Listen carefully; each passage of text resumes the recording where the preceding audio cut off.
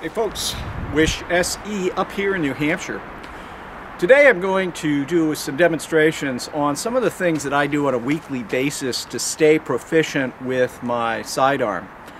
And what I like to do is every week, every other week, in addition to the regular practice I do, I like to run my everyday carry gun and just work on some of the same drills. My practice sessions usually involve several hundred rounds, and it starts with everything from being able to, on demand, just come out of the holster. Sometimes the first thing I'll show up out of the holster and just run steel, right? Getting quick hits on steel while moving.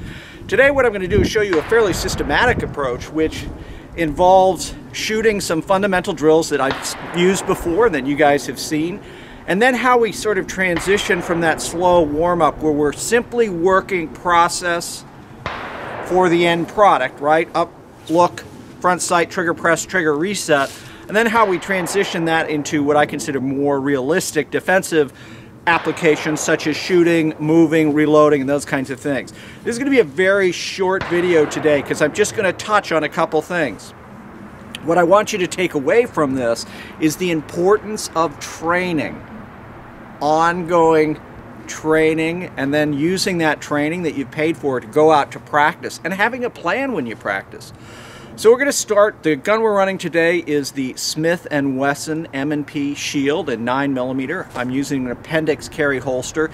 You're not going to see any blindingly fast presentations because that's not what I'm working on. What I'm working on is being proficient with what I'm doing, so I have the confidence that I know as I start upping my speed level, I'll be able to deliver combat effective hits if and when that situation arises. All right, we're going to get to shooting right now. So what we have here is, this is a Todd Green target. Many of you know Todd Green with pistoltraining.com. Taking a class with Todd. He's really great. And one of the reasons I like this target is it's got a number of different things that we can work on.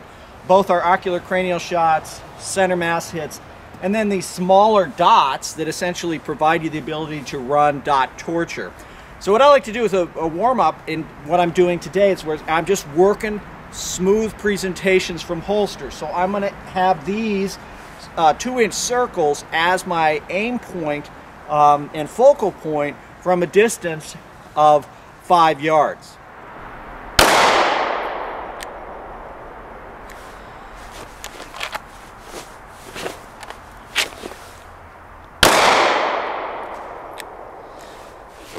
And again, what we're working is just a smooth presentation and a good hit.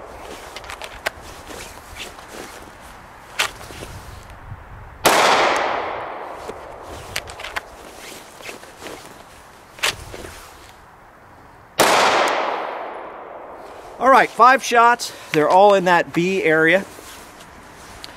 So again, this is just, we're going smooth. We're not trying to go fast. We're not trying to move and everything. Do I want to add movement to my practice session? Absolutely. But we're working a skill drill right now, not necessarily a tactical drill. So we'll add those tactical drills as we continue our session today. But what I want to do initially is just get that gun up, find the front sight, trigger press, trigger reset. Am I following through? Am I back on my target? Am I seeing my front sight? Am I getting a nice accurate picture and delivery? All right, so the next thing we're going to do is we're going to add one piece to it. Now we're just going to rip, step, press. Okay? And again, this is just to start a little bit of movement so we've got ourselves working on getting a good hit. Again, we're about 6 yards from our target here.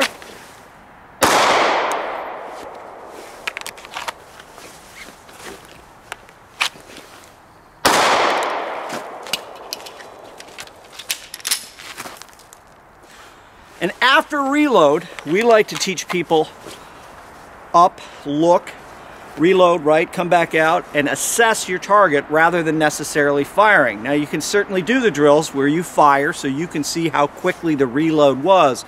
But again, what I want to do from a defensive standpoint is hopefully my initial engagement has caused the threat to no longer be a threat, to leave, to go down, and I may not have to keep shooting, which would be a great thing.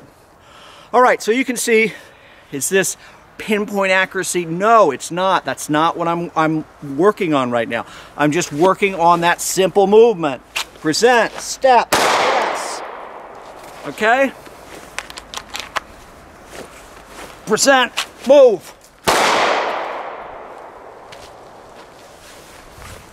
So now what we're doing is we're beginning to add a little bit to this, where we started with just up look press. Now we're doing something a little different.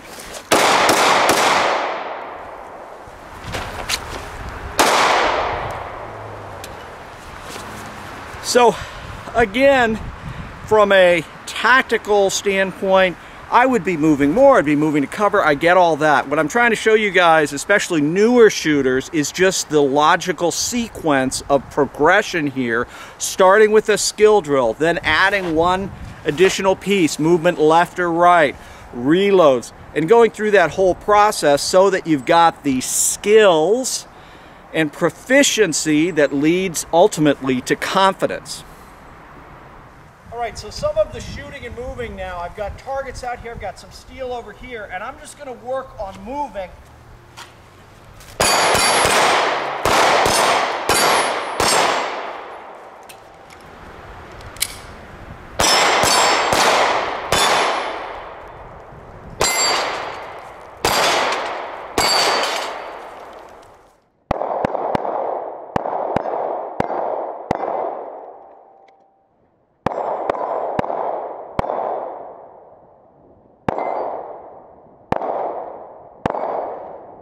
Well, folks, that's a look at some of the practice that I like to do on a regular basis. And I'll do this both with my everyday carry gun, which is a very important thing for you to do, right? Not just carry that gun, but actually practice with it. And then I'll go to the full-size guns that we use a lot when we teach.